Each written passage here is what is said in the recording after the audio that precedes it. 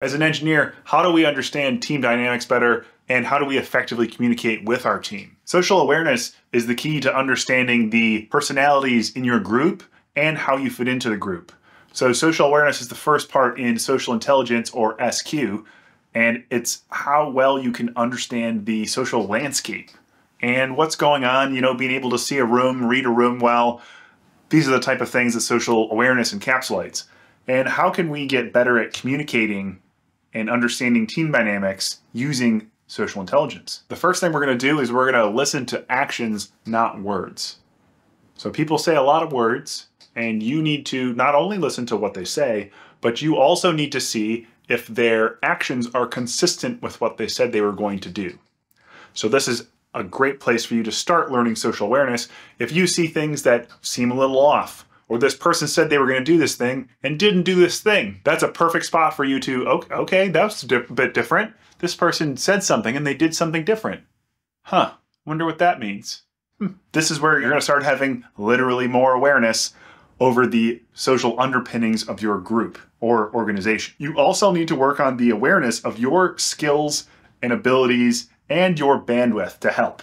So if people are incessantly asking you for things, and you don't have any bandwidth to help, you need to develop tactful ways to tell those people no, while not closing off from any potential future professional networking relationship with this person, if that's something you don't want to close off. So I don't have any silver bullets for you, but I do have some tools where you can go start making your own silver bullets. One of these tools to help you start increasing your professional social network and social awareness is to praise loudly. I don't mean physically loudly. I mean when someone helps you with something, especially if you've asked for it urgently, you should say thank you in such a way they can take credit with their management for helping you with this thing. This will make them feel good, it will make them feel seen, and it will also make it so they will likely take your call next time you call. So if you ask for things and you just act like they owe it to you and you never say thank you, those people probably aren't going to return your calls particularly frequently if they do at all.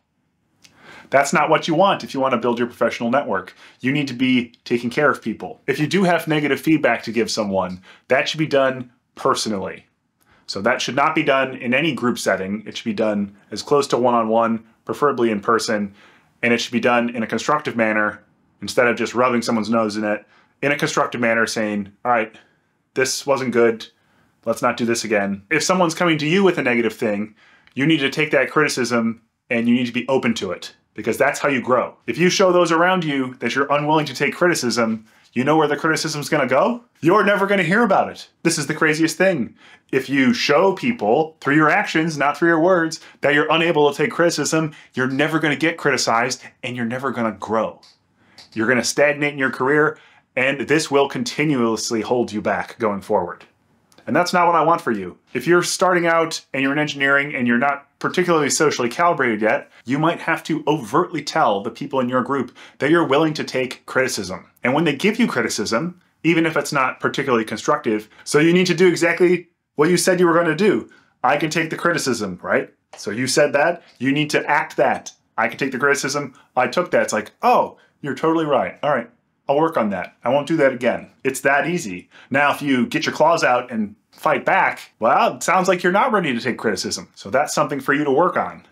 Because being able to take criticism, even if you have to overtly say, yes, I can take criticism, when you actually are able to take it, people will give you feedback.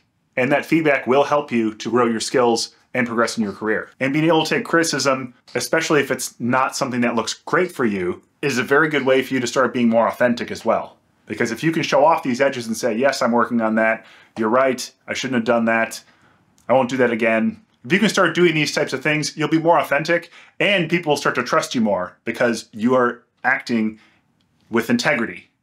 You are acting in a way, your actions and your words are aligning.